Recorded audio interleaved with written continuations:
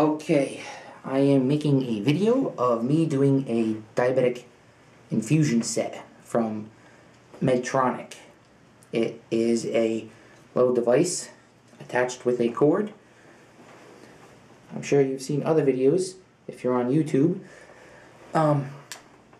This is Medtronic. It's a MiniMed Paradigm 722. I'm making the video not for as an instructional thing or anything. I'm only making it so that my friends and family can see what it is when I say that I am doing an infusion set. An infusion set is how it goes in me. How I make this insulin pump, which is just that. It pumps insulin through the tube and into me slowly. So it makes it go inside of me. So what is an infusion set? I'm going to do my best to do it as fast as possible.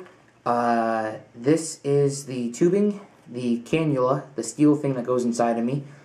The reservoir is right here, which this gets connected to that, and it goes inside of here, filled with fresh insulin. You got to replace it every 3 days.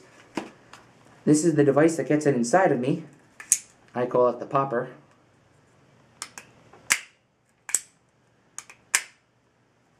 The insulin and skin tack wipes. So the alternatives to doing this would, of course, be a needle. I used to do these 5 to 6 times every day. I absolutely despise them. I can't stand them. It's just a pain. Then you also have to carry your insulin with you in separate bottles. You got to worry about it breaking. You got to worry about it going bad. You got to worry about this. You got to worry about that. You got to worry about carrying needles on you, which is really uncomfortable. With this, I want to go to Burger King. I count the carbohydrates. I pump it in. Done. Easy. And it's not as embarrassing as trying to carry a needle around. You know, waiting room at Burger King with a needle, not so good. Going into the bathroom, even worse. I can do this right at the table. Put it in. Go. Well, actually, and I get my insulin. Okay, so here's step one. Step one be to remove it. You remove the tubing itself. That's the reservoir. And you got to rewind it because it's been pumping for the past 3 days to push forward, so it pumps insulin. So now I have to rewind it.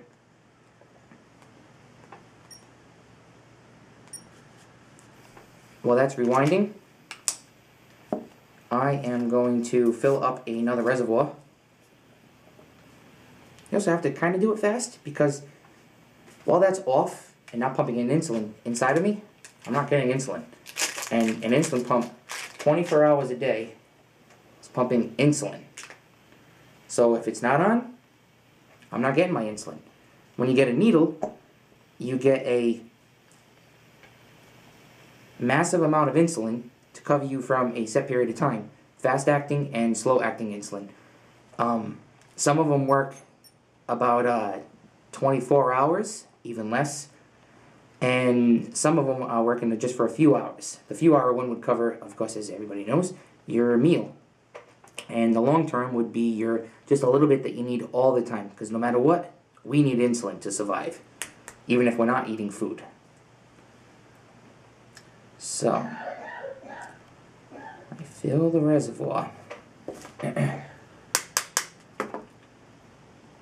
Got to get the air bubbles out.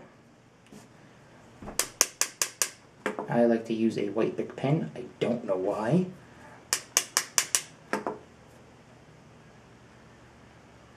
I've been on an insulin pump for about 2 years now. It'll be 3 years this July. My wife started it. She started talking to me about it, and I wasn't really too into it at the time. I was kind of nervous. I didn't want to do it. I was always on a needle. I was kind of scared. Plus, at the time, it was $5,800, and it wasn't fully covered under insurance. But I started going through. I didn't feel my low blood sugars anymore, so I got scared, and I said, I need a way to help give me insulin slowly all the time. So I was willing to give this a shot, and I did, and I don't want to go back to a needle anymore. My daughter, this past summer, got diagnosed with type 1, Marie, and Marie is on needles right now, and we're going to be going next month to talk to the doctors about getting her the pump.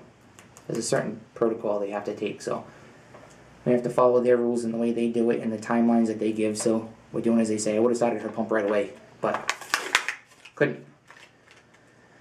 Okay, so that's filled. It's a little safety cap in case if I want to take it off and go swimming and I don't want to get dirt inside and stuff like that. It's winter time. Pool's closed. I'm not going to be swimming anytime soon. I don't really keep them. I used to keep them. I had a whole bunch of them at one point. I don't know why I had them. I don't know why I kept them. I had so many of them. I never threw them away. I got rid of them. You only need one, right? I had some in the car. I had them in my cabinet, my medicine cabinet. I had them in my sock drawer. They were everywhere.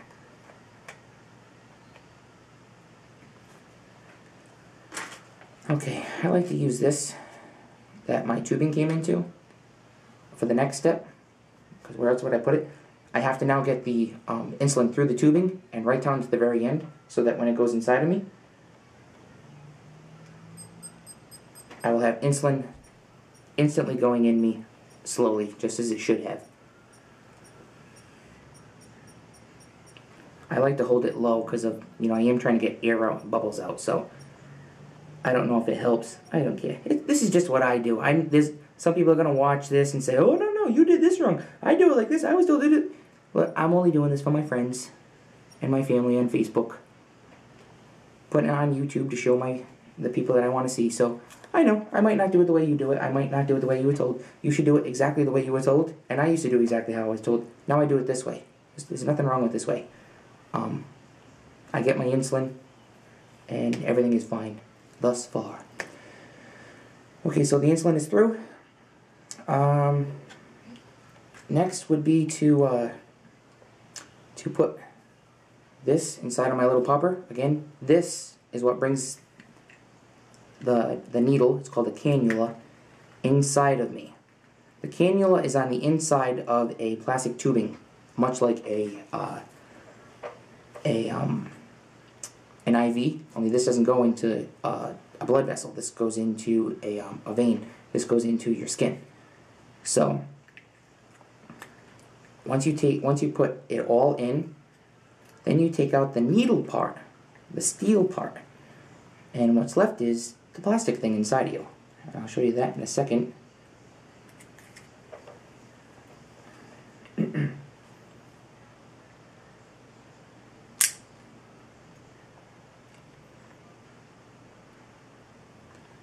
That's the safety on it.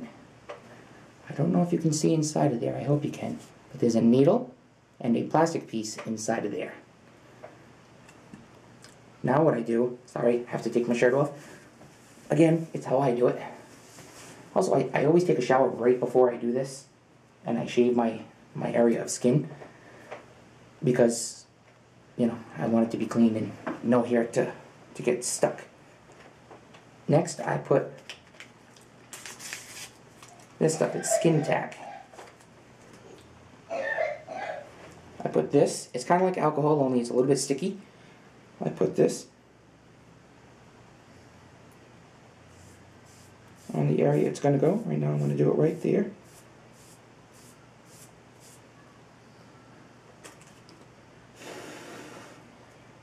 Now it's starting to get sticky.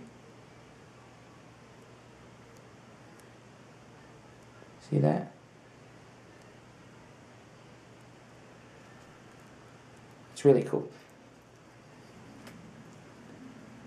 Then after a while the stickiness goes away. So next step would be to get my popper, which is all being held in.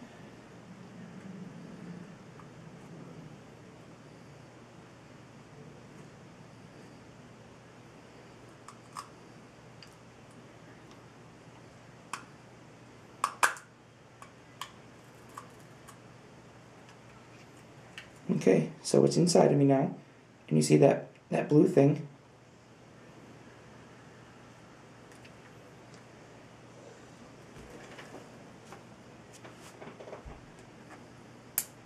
So right now is the plastic piece that's inside of me. I hit fixed prime. This will get that little bit of extra insulin that I need inside of me of the 0.5 units. This is how much insulin that was at the end of the cannula that wasn't in me. So as soon as 0.5 gets pushed forward to get that little bit of air out, what will be going inside of me will be insulin, instantly right after that. So, this is the old one. This is exactly what this will look like in 3 days.